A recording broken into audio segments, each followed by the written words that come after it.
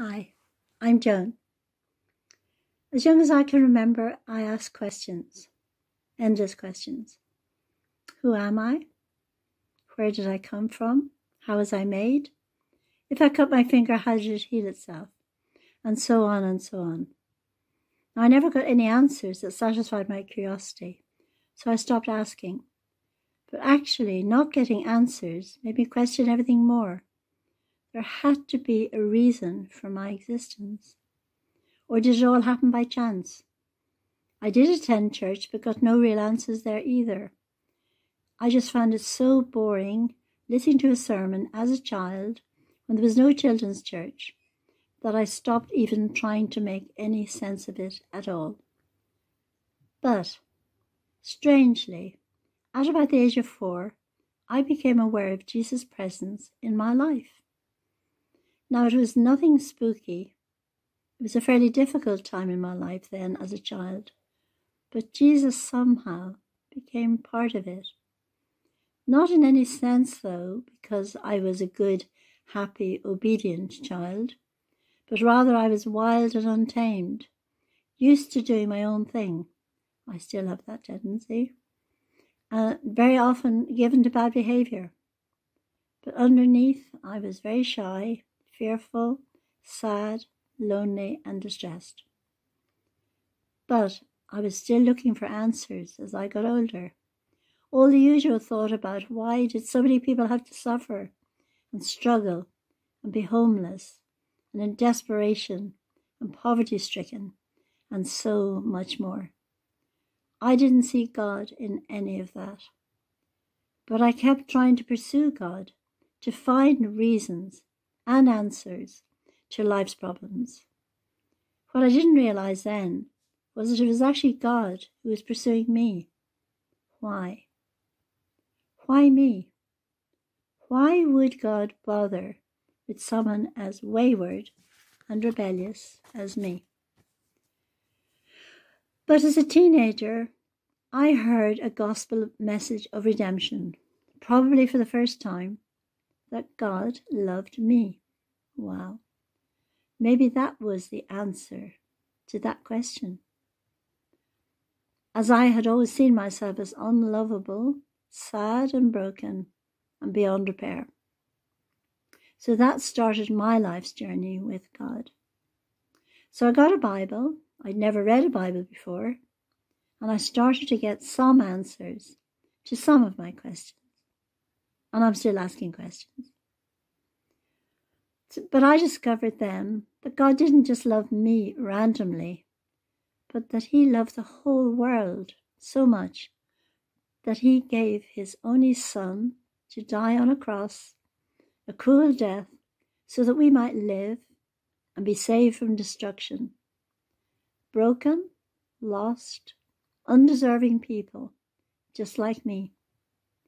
So with much thought, I decided to answer God's call on my life, put my trust in him, and to give my life to serve this Jesus, who had given his all for me.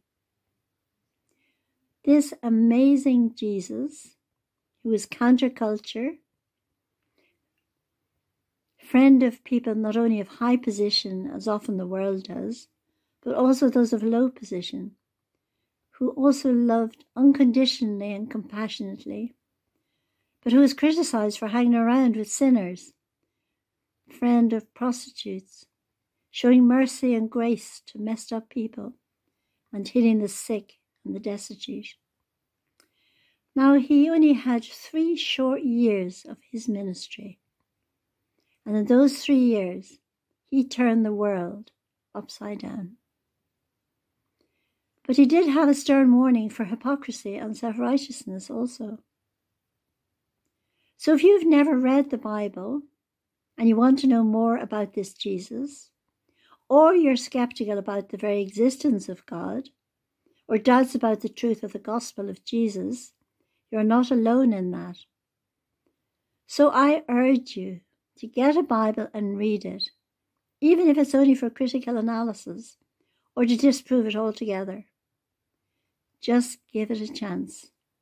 and you too may find the truth that you have always been searching for, as others have done by trying to disprove it also.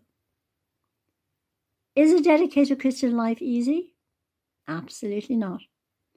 This is a God that I fail constantly, but He is the unfailing one. He promises never to leave us or forsake us. But is it easy to love our enemies, to love the unlovable, to keep forgiving, even if we keep getting wronged against or continually hurt? Is it easy never to repay evil with evil, or to deny ourselves and take up our cross daily and follow Jesus no matter what? No, it surely is not easy, and in our own strength, it's impossible. So it's good to be reminded of the words from the Apostle Paul. My grace is sufficient for you, for my power is made perfect in weakness. And it goes on to say, so our very weakness shows what a powerful God we have. For when we are weak, then He is strong. And we also need to remember that when we don't get it right, which happens to me so many times, most of the time, mess up again and again, fail in all our good intentions, although there may be many of them, just bring it to God. For there is no condemnation for those who are in Christ Jesus. So while it may be a difficult commitment to make, it has to be the best and most fulfilling life there is, not just for now, but for all eternity. And for me, I wouldn't want to commit a lifetime to something that was a lie, but to something that is real and of lasting value, that ultimately gives us the joy and peace which our hearts are yearning for. But if you find yourself in any kind of darkness or in a dark place in your mind right now, try to hold on to, as I often do, to Jesus' words. He who follows me shall not walk in darkness, but have the light of life. So I pray that many of you, while you're hearing this, will find that light of life for yourselves. Thank you.